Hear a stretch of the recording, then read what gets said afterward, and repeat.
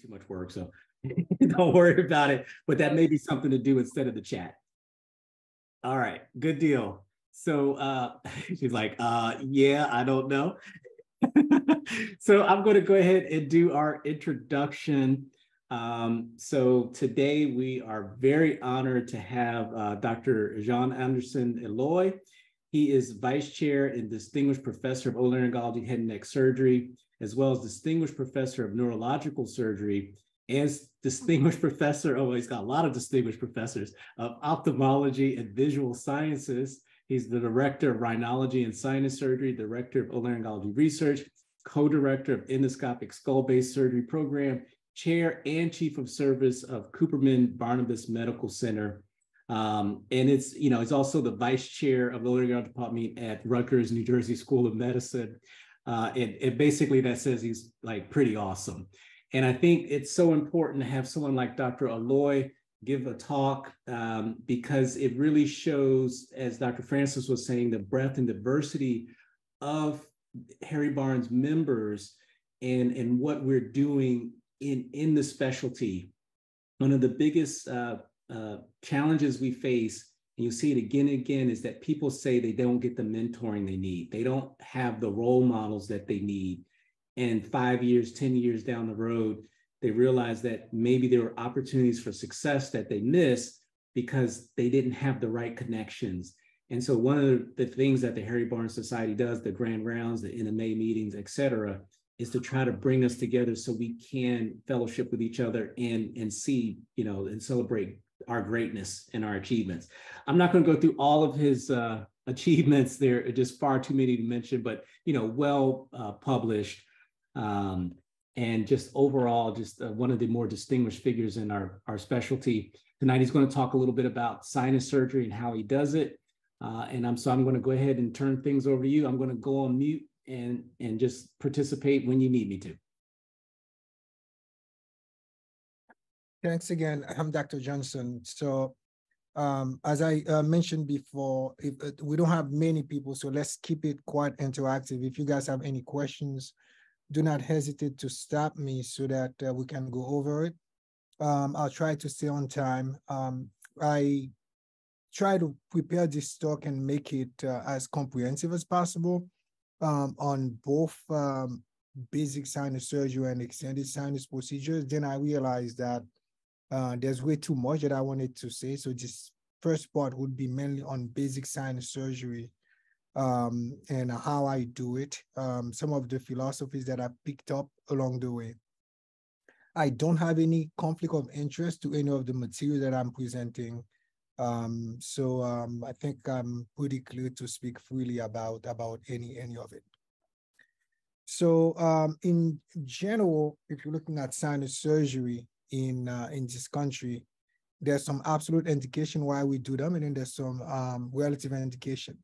Some of the absolute indications are people who have sinusitis that's causing a brain abscess, meningitis, a supraorbital abscess, covering a sinus thrombosis, other type of infections such as puffy tumor, facial cellulitis. In those cases, you have a complication from the sinusitis. You have to go ahead and treat the underlying condition. So you would do sinus surgeries for them. Patient with a sinus mucocele or mucopolysaccharidosis, fungal sinusitis, massive polyposis, blocking the patient's nasal cavities, and in some cases of neoplasm or suspected neoplasm, you have to go ahead and do the surgeries. So this is an example for the students that are in here of a subperiosteal epidural abscess here. And this is a subperiosteal abscess in the superior aspect of the orbit. So if this is because of the sinusitis, just joining this is not enough. You want to make sure you address the reason of the abscess. And if you don't do that, this is gonna recur. A patient with a Pott's puffy tumor where you have the instance of the anterior of the frontal sinus. This is not a case that you should go ahead and treat with antibiotics alone. You should probably go ahead and treat the underlying condition, which is the sinusitis as well. Patient with mucocele, typically mucocele do not get better with just medical management. So you would have to do sinus surgery to treat that. Allergic fungal rhinosinusitis can be improved with medical management, but you usually would go ahead and combine that with sinus surgery. So those are the really absolute indication, and then the relative indications, which is the reason why we do most of our sinus surgeries in this country, is for patients with recurrent acute rhinosinusitis, where they keep on getting recurrent sinus infection, and then chronic rhinosinusitis that has failed to clear inappropriate medical therapy. In those cases, you would need to do sinus surgery. There are some newer indications where you would do sinus surgery in combination with other things. Patients with CSF leaks with anterior skull-base defect in encephalocele, some anterior skull-base lesion, middle skull-base and paracellular lesion, and infratemporal facet lesions. So some would call those, extended sinus surgery and endoscopic skull-base surgery, but for our purpose, we'll call it going to the nose endoscopically as a pathway. You have to do sinus surgery to get there. So we'll bunch them into this category. One of the key things that I try to teach my residents is that patient selection is key as you're doing those surgeries in order to have great success. Do not operate on patients that are asymptomatic. If a patient is not symptomatic, you have to really question why you would need to touch them. You have to make sure those patients have failed medical management, unless they are part of those patients who absolutely need the surgery, as I mentioned before.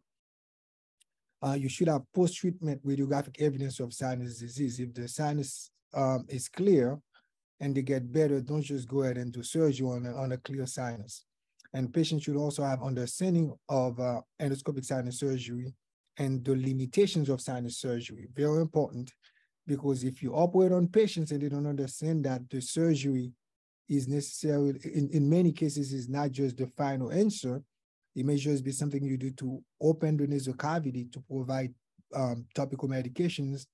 They may be upset at you that thinking that this was gonna be the end all, and they won't do anything after the surgery in terms of medical treatment, and they're gonna need other surgeries. So be clear in what you're telling them.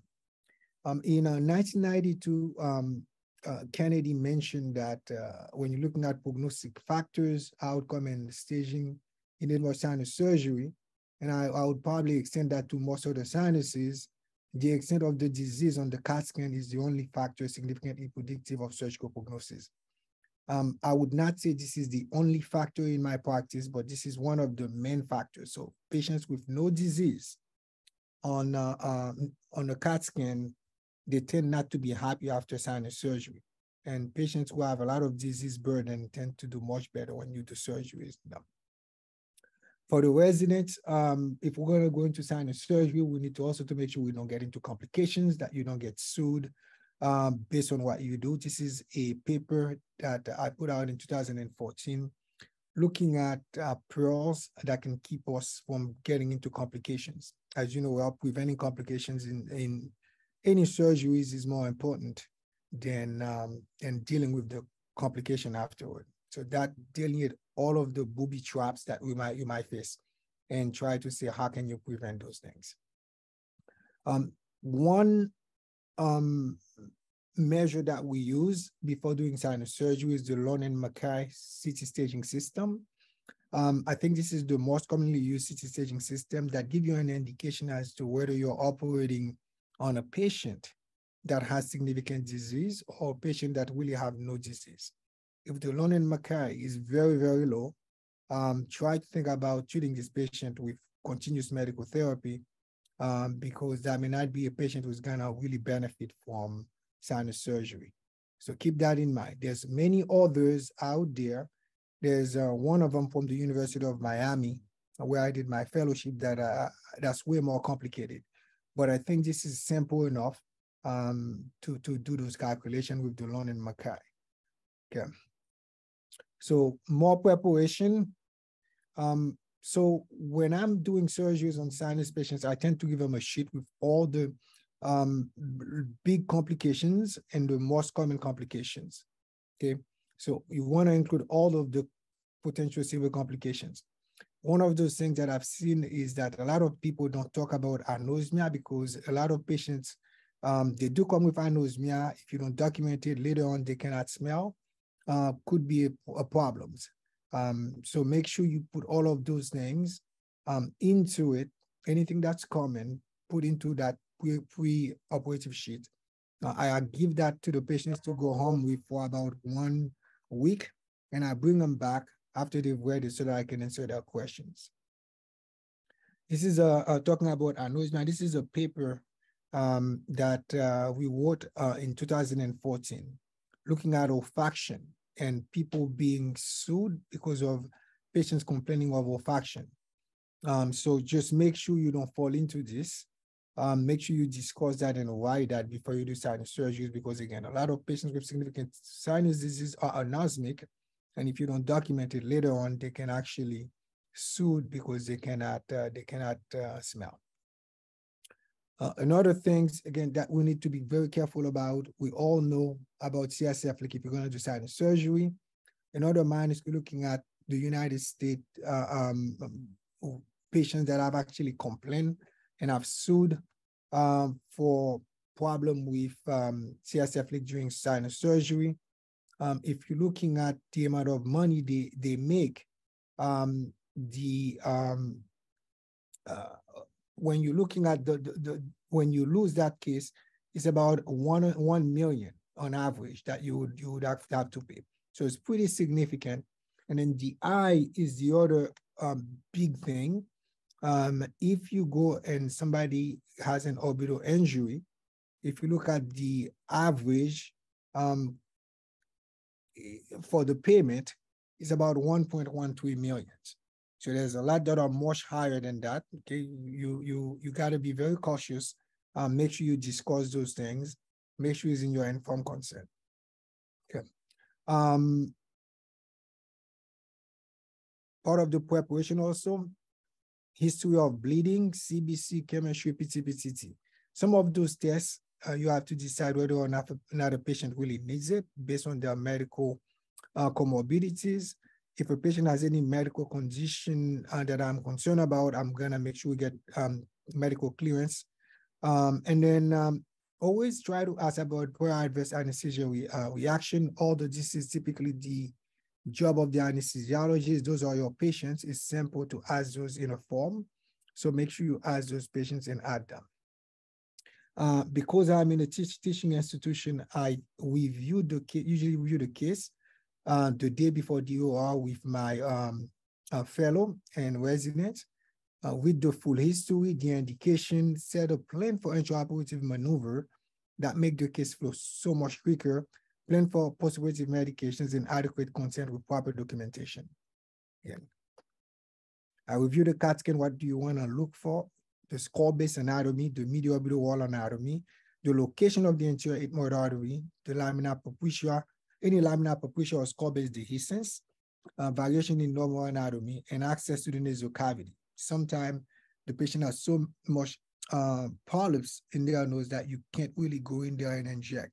So you need to make sure you pay attention to that. Is the septum so deflected that you also cannot have access to one of the nasal cavities? Those should be able to be known easily to the review of the CAT scan. How much disease is there? How many sinuses are involved? Is this a revision case? Important because in my practice, I usually take what the case give me while I'm operating. If it's a brand new case, I usually would go from using a Messer Klinger approach from anterior to posterior. If it's a revision case, I tend to look for cells in the posterior ethmoid cavity where it's much wider, and then go from posterior to anterior, which is somewhat safer. The scope of the skull base is important to note on those CAT scan. Does the patient have curious type 1 to 3? Is it symmetrical? It's been proven that in patients who have different type of skull base symmetry in terms of the Keros type, we tend to actually go and enter the highest Keros type, where you have a much longer lamina lateralis. So make sure you pay attention to that. Specifically, if you operate on a side where you have a Keros type 1 and you forgot and you go to the other side and the patient has a cholestat 3, you can enter the query form. Okay, is there any dehiscence in the skull base? Is there any disease abounding the skull base? Because sometimes it may be better to not take every single cell of the skull base. And is the anterior ethmoid artery intracranial or extracranial? And most importantly, is the anterior ethmoid that we have to be careful about when you're doing an anterior ethmoid and going in the area of the frontal sinus recess. This is the skull base anatomy. Remember, as you're operating, the skull base slope inferiorly. So as you're going in, be careful. It might be better to get to the skull base here and then go retrograde. In revision case, this is a nice technique to prevent from really going and entering the skull base. Again, I'm talking about the cholestat, the height of the lamina lateralis here is important. This is sort of like a cholestat 2 that we're seeing. A tap 1 is much shallower, and the tap 3 is much deeper than that, and those are the ones that you tend to get into trouble. The medial orbital wall, we should really review that on the CT anatomy. Again, dehiscence, location of the anterior and posterior ethmoid artery, location of the lacrimal sac and duct, and very importantly, the relationship of the uncinate process to the medial orbital wall. That can dictate what kind of tool you're gonna use to really resect the uncinate when you're doing your maxillary antrostomy. Again, right here, if you could imagine you do an ethmoidectomy on this side and you don't pay attention, you don't have your CT scan with you, and you try to do the same thing here, you're gonna get into the orbit. So be careful about this, okay? The location of the anterior ethmoid artery here, if you look at this here, you have that little mesentery there that's always pointing to the anterior ethmoid. This is right next to the superior oblique muscle here. So when you see that, know that this is where the anterior ethmoid is going to. Other variation of nerval anatomy that you should know, a hollow cell and a knotty cell is important because sometimes you could have the optic nerve and carotid artery in that posterior ethmoid cell. So be careful when you're actually opening the knotty cells. The agonizing cell and what that could do to your frontal sinus opening, and then all the type of the frontal cell, type 1, 2, 3, and 4 in configuration that I'll talk to you guys quickly about. This is an example of a hollow cell. The hollow cell, when you're doing sinus surgery, if you don't pay attention to this on the CAT scan, it may make it seem like this is the orbit. And if you leave this cell, you may not open the maxillary sinus as wide as you can. So make sure you pay attention to that cell when you're doing surgery. And it could be one cell or multiple hollow cell in the same site. So you have to make sure in this configuration, you go and remove all of these cells. And the another cell, remember, as we mentioned before, the optic and the carotid sometimes could be right on the side, on the wall of that cell, and sometimes within the cell. So be careful with that. The agonizing cell is the most anterior ethmoid cell, and depending on the size, could encroach into the frontal sinus outflow pathway. So when you're doing frontal sinus surgery, it's important to know how to address this cell so that you could get a large opening of the frontal sinus. For the resident, this is a type 1 frontal cell where you have a frontal cell, which is this cell here, right superior to the agonizing cell. This is a type 1 cell. A type 2 frontal cell where you have the agonizing, and then you have 2 cells, frontal cell above the agonizing in the frontal sinus recess. A type 3 frontal cell is 1 cell that goes in the frontal sinus proper that's above the agonizing cell. And then the type 4 frontal cell is an isolated frontal cell. So it's good to know those cells. There's a new classification that was published recently, the International Frontal Sinus Classification, where they divide those cells in the frontal sinus into anterior cells, posterior cell, and medial cell, with the anterior cells pushing the drainage pathway of the frontal sinus medial, posterior, or posterior medially. And then the posterior cell are gonna push the frontal sinus pathway anteriorly, And then the medial cell, they're gonna push your drainage pathway laterally. This is all good to know those for academic purposes. When I'm doing frontal sinus surgery, I've found out that those are pretty useless to me. So it's good to know them, but during surgery, you're gonna remove those cells. So what's important when you're doing surgeries is to know the wall of the frontal sinus recess. How far are you gonna go? Okay, say to yourself, the medial wall is the medial turbinate, the lateral wall is the lamina propria, the posterior wall is the anterior face of the bullite mordalis, and the anterior wall is the agonizing cell. So you go to the borders. So all of these fancy cells in the frontal sinus recess, yes, again, academically, it's good to talk to them, to talk about them, but during surgery, you just need to go to the wall of those cells of the opening and then just take everything that's in between out. So preoperative medication that I use, I tend to use systemic corticosteroid and preoperative antibiotics before I do sinus surgery. Reduces inflammation, decreases intraoperative blood loss. Okay, there is a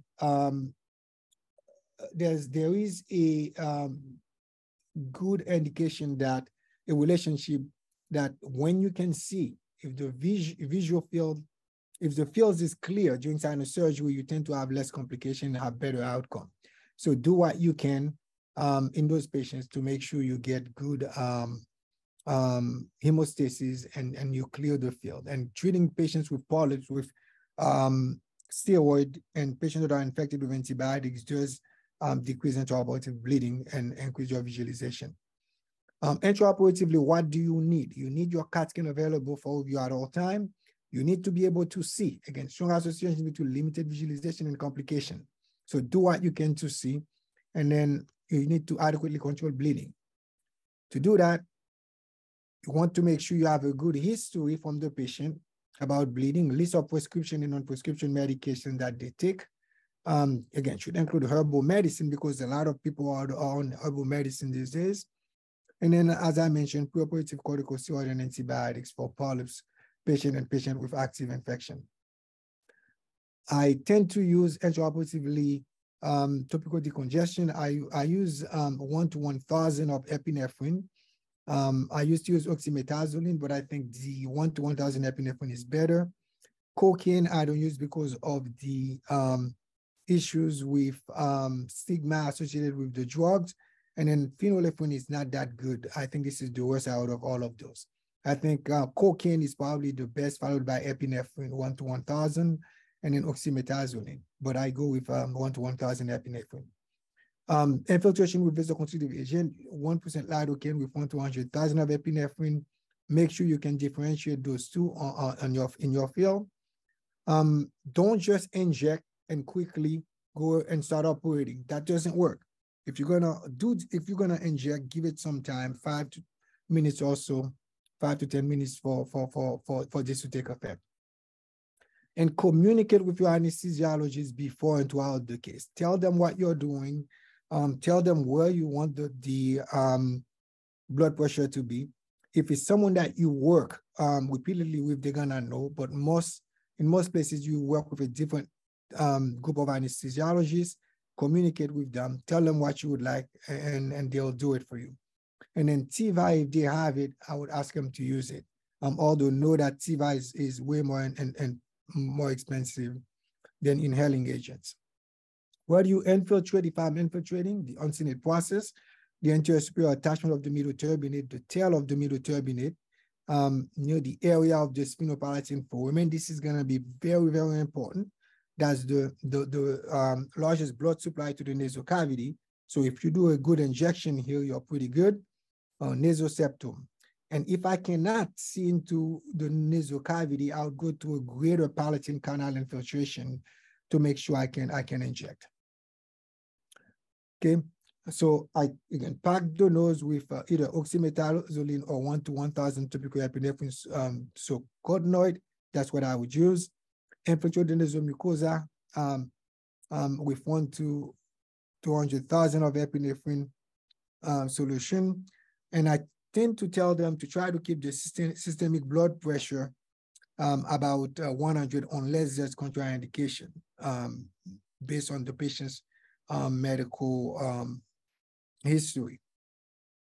If you're gonna have to use the 1 to 1,000 epinephrine solution again, put some fluorescein in there, or any kind of other dye to make sure you can differentiate it from something you're gonna inject.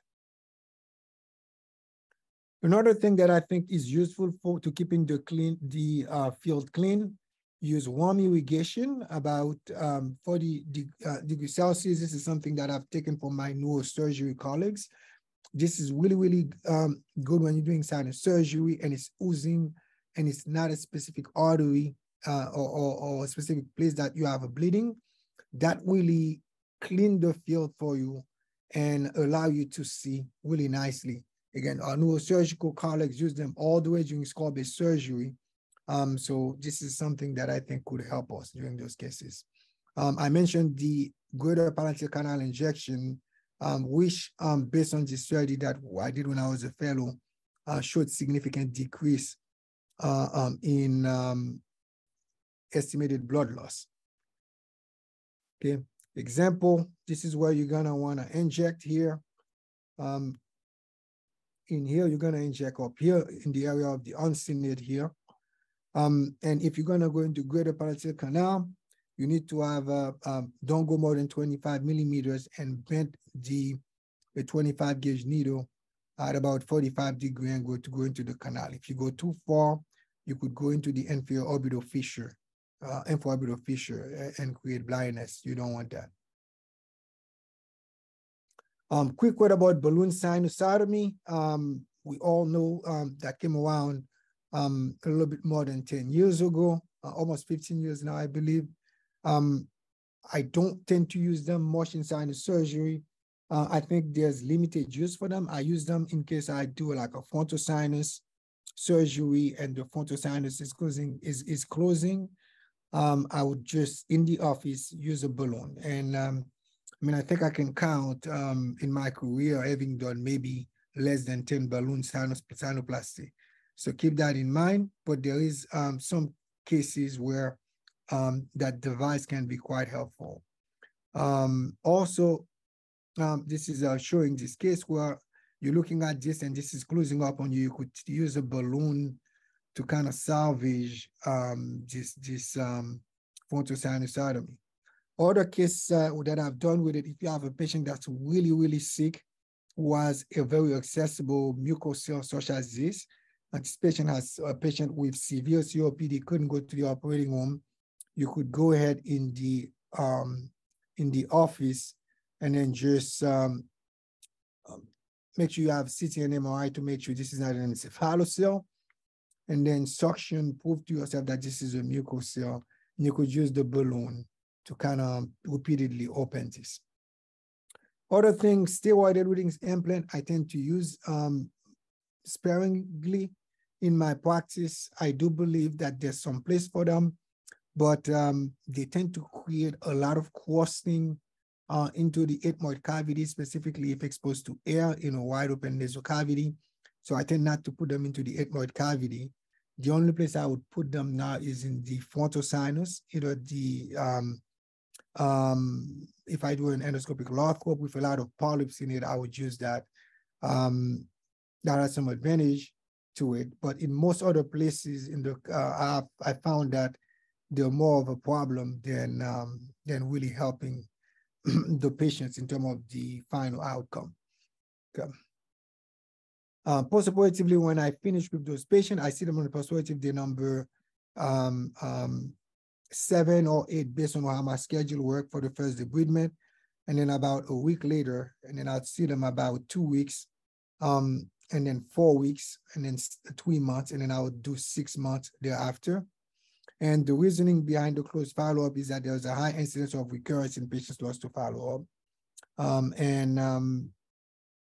And if you catch them early enough, you could treat them with aggressive medical therapy. And if recurrence, you could diagnose it early. One other thing I would mention is the use of image guidance. When I went to do my fellowship, we didn't use image guidance.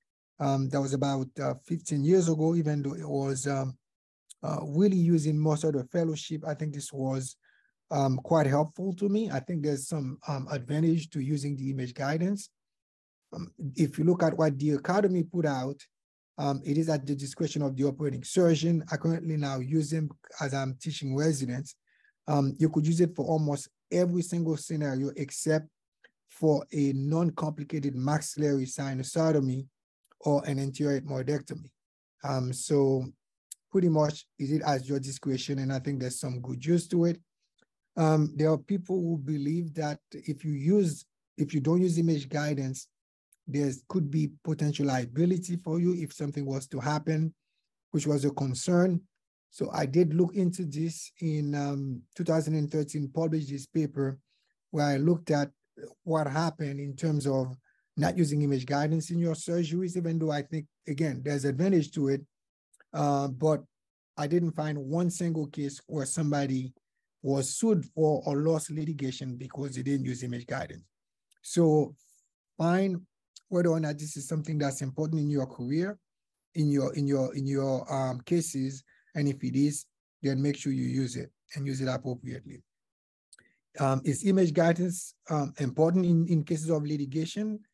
I don't believe so. I haven't seen anything to indicate that. I think it's great if you're looking for small lesions that you want to make sure you don't destroy the surrounding anatomy and that allow you to go directly to the lesion. You need adequate calibration. It may add to surgical time, but as you use it more regularly, you shouldn't need too much time to set it up. And remember that these systems, they should complement your knowledge of the anatomy and not replace your knowledge of the anatomy. Typically, if there's a question between image guidance and what I believe is the proper anatomy, I typically would trust myself. So I'm gonna show some of the a few videos here. Again, if anybody has any questions, please let me know and I'll stop. In this specific case here, I'm showing a patient who have a septoplasty. You encounter that when you're doing sinus surgery. So you see there was some deviation here in that left side. And I'll show how we would go ahead. This is the right nasal endoscopy before, and you'll see the deflection in the left side in a minute here. So you're gonna wanna do sinus surgery in there. How do I do it? So I go step by step in what I do, the way I do this here. So you wanna make sure you inject. Okay, you have a caudal deflection with narrowing of the internal nasal valve. You have prominent posterior bony spur. So this is a deflection here. And if you go more superiorly in the area of the internal nasal valve, you see the superior deflection, which is something that a lot of people tend to leave behind because of concern about nasal deformity. You see the bony spur, and you see this here, superior septal deflection. Sometimes that can block access to getting into the frontal sinus. So we're gonna make sure we inject here into that spur, inject more anteriorly. And then again, I usually would take my time as I'm injecting to make sure I elevate a nice plane. I use a 30-degree scope to do all of these endoscopic septoplasties. Then go under the spur, come anteriorly to where you see the deflection here. And then I'm gonna use the back of the knife to elevate the lower lateral cartilage so that I can make a relaxing incision. Now that relaxing incision superiorly there is where, if it's gonna bleed superiorly at the apex of that incision, that's where you're gonna have the bleeding. Then I would go ahead and use a suction bovie to kind of make sure I dry this up. And then take your time, make sure you get into the proper plane, okay? Once you get into the proper plane, you could use different instruments. You could use the cardo elevator. You could use suction, a small number 8 suction as well to do this dissection. And here we're doing it with the cardo. And then this is the area of the decussating fibers. This is where if you're gonna get a perforation that you typically are gonna get that. So be very careful in that area. It is not the end of the world. If you do get a perforation there, just make sure that the same thing doesn't happen in the contralateral side. And then really exposing the area of the deflection here going posteriorly. And then take a 15 blade to really cut the cartilage partially. You don't need to go too far in, just so that you don't cut the contralateral mucopericardial flap. Then we elevate this, and then turn the cardo around. Make sure you're in the proper plane. And if you're not sure you're not in the proper plane, please take your time to make sure you're in a good plane. And then now I'm gonna out fracture the inferior portion of the cartilage here. And I'm gonna take a blade sleeve to really start removing the deflected portion of the cartilage. You could try to remove it at once and crush the cartilage and put it back. I've done that in younger patients. Then this inferior portion where you have the large spur from the vomer, a lot of people like not to touch. You can get some numbness if you do this, but they typically do not last significantly, okay? And I've always felt as by removing that crest inferiorly, you don't only just open one nasal cavity, you also open the contralateral nasal cavity as well. Sorry, what did I do there? Yeah, you open the contralateral nasal cavity as well, because that spur could be quite large. And by taking that out here, and you put the flap back, you have a much thinner flap. The septum is much thinner, and that really increase the nasal cavity on both sides here. So we're gonna continue posteriorly. There's one concern that people have always said: you shouldn't whack the superior aspect, not to get a CSF leak, because you could break the cribriform. They are correct. You'll see that now what I'm doing is I'm using the Blakesley forceps almost as a cutting instrument to weaken the cartilage and cause it to break exactly where I want without transferring to the skull base. And then this is when we're done here. The spurs continue out. You do have some tear in that side of the cartilage, but you keep your other side completely preserved. And when I'm done, I use a four-plane suture, four-plane gut to really make sure I suture this in a baseball type stitch. And some people don't do that. They leave it without really suturing it. This is the way we did it in my fellowship.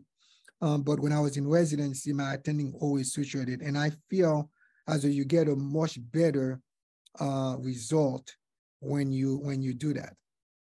In addition to really quilting the septum at the end, another thing that I prefer to do is I tend to use dual splints as well. And so again, this is the right nasal endoscopy. This is the sinus procedures done here. And this is the left. Now you see wide open nasal cavity, preserve as much of the turbinate as possible here. And then you would see right and left, wide open. And those patients do very well by removing the spur and allowing access.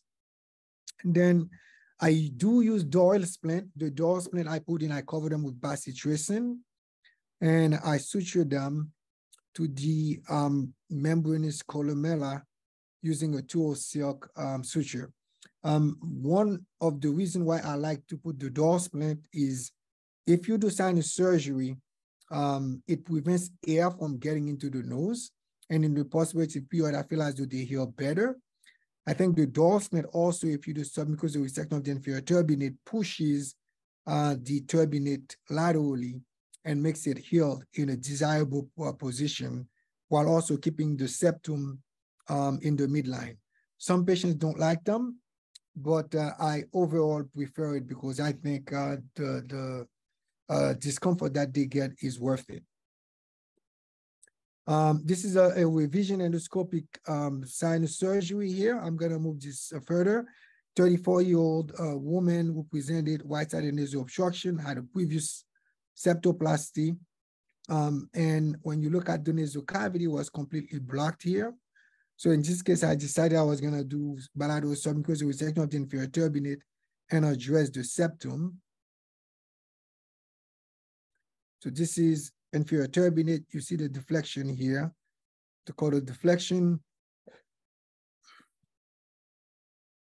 And then finish this here.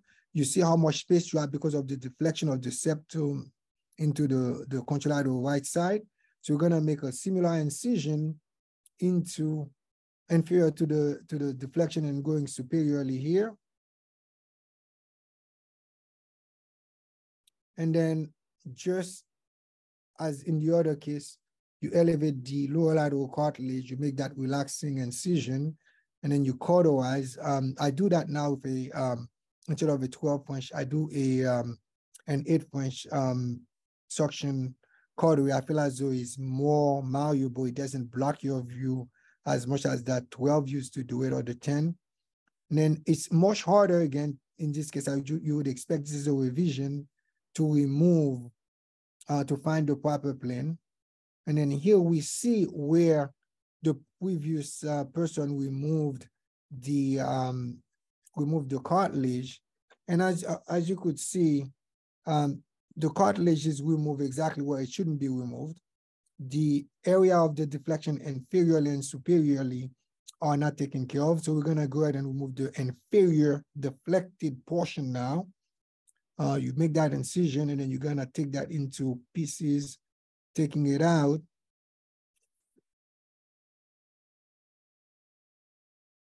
And then move posteriorly, expose that wide spur. As you could see here, look at the size of this thing here. So it's really causing some obstruction and widening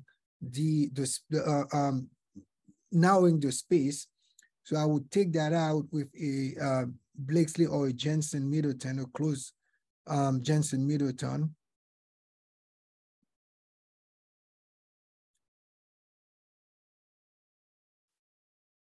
More anteriorly here.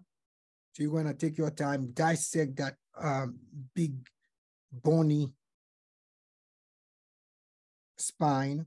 And then the Jensen Middleton, you want to quash it. I know a lot of people like to use chisels. I think the Jensen Middleton do as good a job. You quash it and then you rotate. And then now I'm going to address the superior deflection here, which again, this individual is left behind. And you're going to quash the cartilage so that you cut it exactly where you want it without transferring anything necessarily into the skull base here. And I've had no issues with that. And then at the end, if you look at what you can accomplish with this technique endoscopically here, this is the left side here.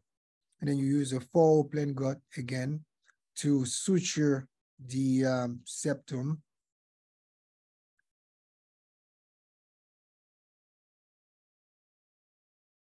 And you see here, this is that area where you couldn't see anything.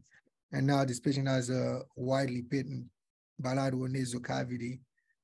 Use the dorsal splint for about a week, left and right, and then suture it to the membranous columella using a 2 silk suture.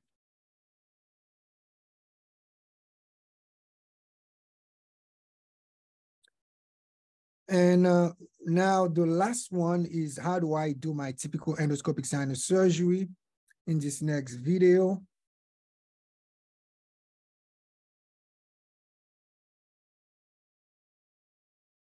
This patient, 58-year-old woman, treated with medical management. This is the CAT scan after treatment here. Deviated septum, bilateral ethmoid maxillary and sphenoid disease. This is the coronal scan, and this is your axial scan here.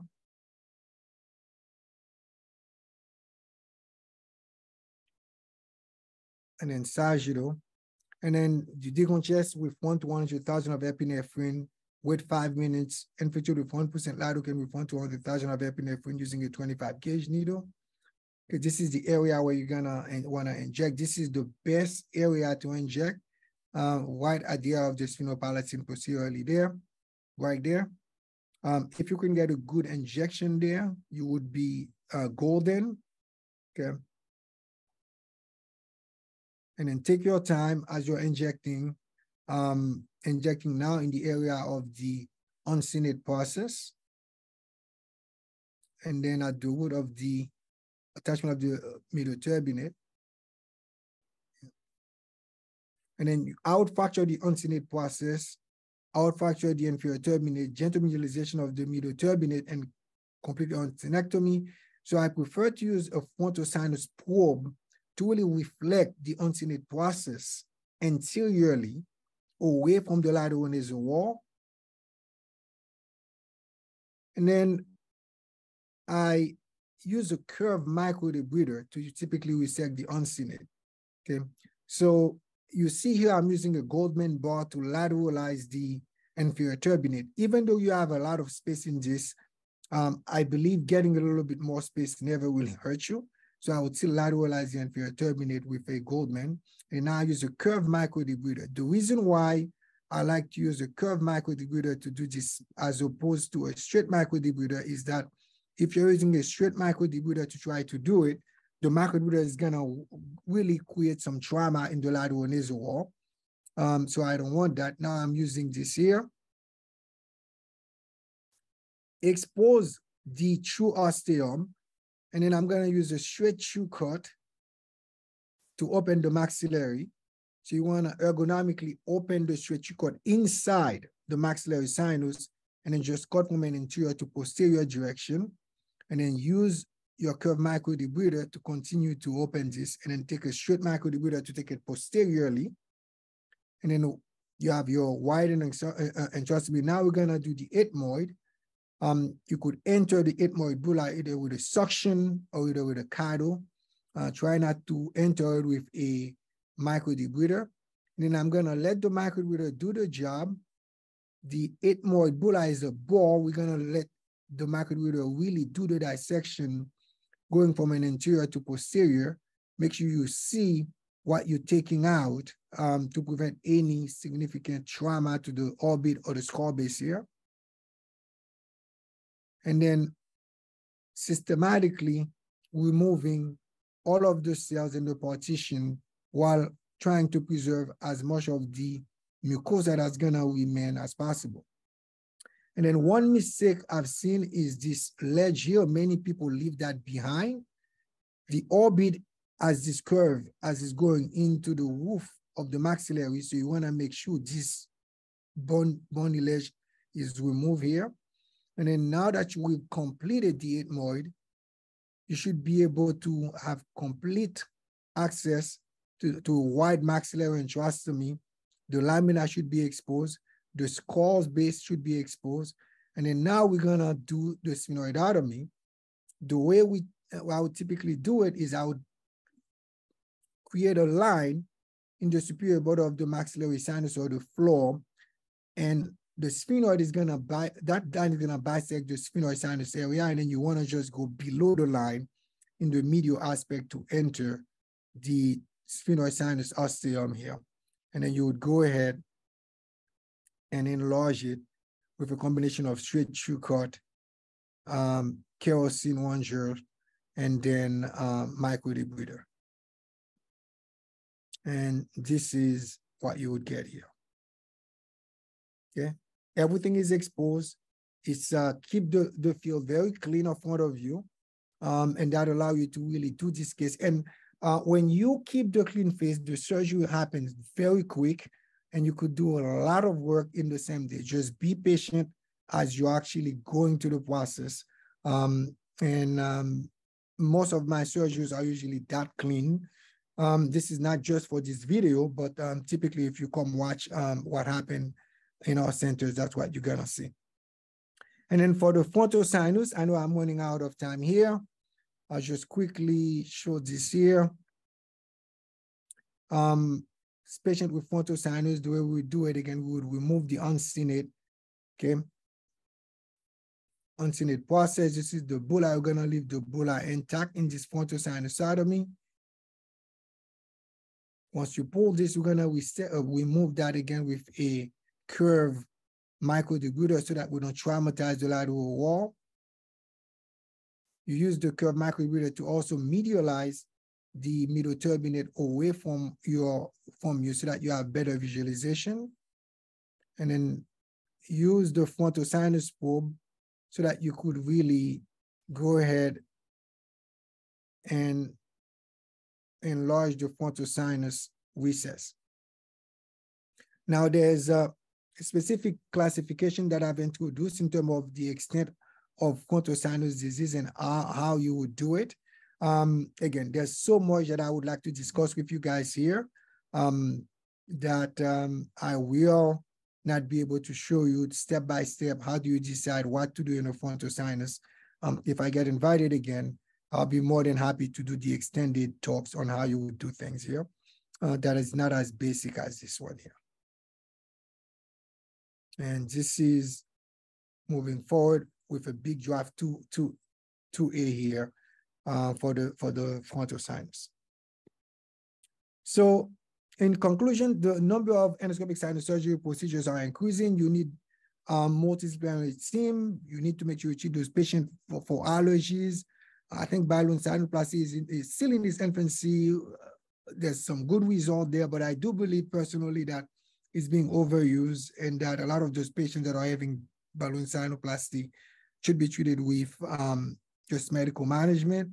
Knowledge of the anatomy is going to be key during sinus surgeries. Do not rely on the image guidance, although it is quite useful. This is a textbook from Dr. Cassiano that I co-edited that has a lot of the techniques that I've actually described here. And I do have a fellowship if anyone is interested in contacting me about that. So I will stop here. Thanks again for the opportunity to speak and for the invitation. Again, remember there's multiple ways to do things. This is just the way I do it. And I'm sure I get good result and lots of people get great result out there. Thank you. Thank you. That was really good.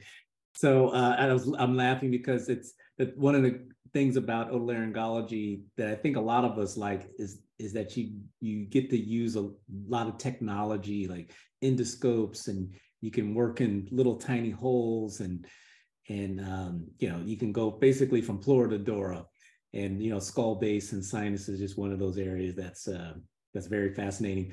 I don't see any questions in the chat yet, but I do have a couple of questions. So one is, mixed AR and VR is in the news again because Apple came out with a new little head lens. But our last Grand Round speaker talked about how AR and VR are slowly moving into the surgical space. Is there any of that occurring in sinus surgery in terms of teaching and et cetera? No, I mean, we haven't done much yet, not that I know of. I mean, I know that now what we're trying to do is looking at with ChatGPT how good it is when people are asking a question online about sinus surgery. It's scary, but it's pretty darn good. So is there going to be a place for it in sinus surgery? I think so. And I do believe that it's going to happen very, very quickly. I don't know what it's going to be, but with what people are able to do with it, I expect that in a technology-driven subfield as rhinology, it's just a matter of time, so. Mm-hmm. And Dr. Taylor has a question in the chat. Can you talk about your postoperative management, topical management? I guess, like, do you use drops or any solutions? Yeah, well, it depends on the patient. So I actually, one of the reasons why I make very large opening is I believe sinus surgery is just, again, it's just a fancy plumbing job. What you're doing is you're making a cavity to be able to deliver topical medications, okay? So my typical postoperative course is I tell the patients for the first 3 days, they use afro nasal spray, sort of like to prevent them from having any bleeding. And right after that, they start doing nasal irrigation. So I let them irrigate for the first week or so. And then after I debride them the first time, and I would start them on something like Flonase. If this is a patient who did not have any significant polyps in their nose, it was chronic sinusitis without nasal polyposis, Flonase is good enough for me. If they had polyps into their nose and I've done polypectomies, then I will make sure I put them on budesonide nasal irrigation afterward, because that's what's gonna give them a problem. I mean, it's so important that if you look at when you do sinus surgery, you open all of them, and you're irrigating with those cases. The one where the sinus irrigation do not get, the sinuses where it doesn't get in there, like the frontal, is the one where you see those little polyps are starting to form. And every time they come, you're actually saying a prayer because that's getting bigger. And you try to put medication, it doesn't get in. So I make them big, and I'm a big proponent of putting those patients in post-operative steroid irrigation as soon as possible if they have a lot of inflammation in their nose. Dr. Powell asks, had you had issues with getting insurance prior auths for your endoscopic septoplasties with your sinus surgery cases? No, not necessarily. I mean, you see them here and there, but if you document that there's, a significant deviation, you'll find. Sometimes they would say something silly as, well, what percentage of deviated septum? Okay, it's annoying. Then you just say, okay, fine, it's X percentage, and then they would do it.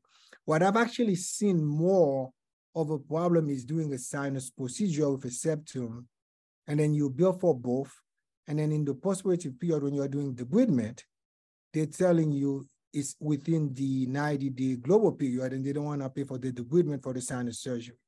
And then you have to write a letter to explain to them, well, the debridement is done for the sinus surgery, not for the septoplasty. That's why you add a 79 modifier to point that out, that is not related to the septoplasty. And it is annoying, and they play the game, but yes, I do see that. But not pre-op, but post-op, which is more of a problem, because the post-operative one, as a rhinologist, the debridement is actually more lucrative than actually paying for the septoplasty. So, yeah. All right, so last question, Dr. Taylor said, excellent talk. Do you believe endoscopic sinus surgery for CRS, not fungal, and nasal polyps can be done with cosmetic rhinoplasty? Interesting. Yes. I don't want to cause women to be mad at me here, but I do a significant amount of cosmetic and functional rhinoplasty. And yes, I've done that because a lot of those patients, they come, you're going to do their surgery, they're going to be under, and they ask for it. My story is a little bit different. Our department was small. We had 2 head and neck, 1 otologist, and then 1 pediatric person. When I came here, the chair told me, you know what? You're the 5th member. You're going to do trauma, rhinology, laryngology, and facial plastics. I started doing this, and for 8 years, I was the only one doing facial plastics with rhinology here. When we hired a facial plastics person, I stopped. But yes, I do a fair number of cosmetic and functional rhinoplastics, and I do them with sinus surgery. So yes. All right, let me just double check. There was one question. Hello, thank you for a great talk. You made a lot of emphasis on documented patient sense of smell.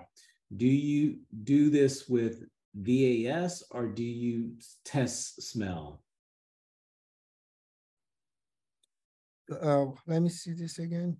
So it's in the Q&A. So how do you document the patient's sense of smell? So VAS, I think of VAS, I think of like pain. Yes. That's something different, obviously. Or do you do test smell? Yeah, there are test smells that we would do, but those I would reserve not for those patients. Usually for a patient, the overwhelming majority of patients are going to have sinus surgery. You just ask them, are they anosmic or not? And I document that, right? There are patients that are coming specifically because of smell. And that was sort of the same thing before COVID, and it got worse after COVID. I think those patients are the patient where you really have to do specific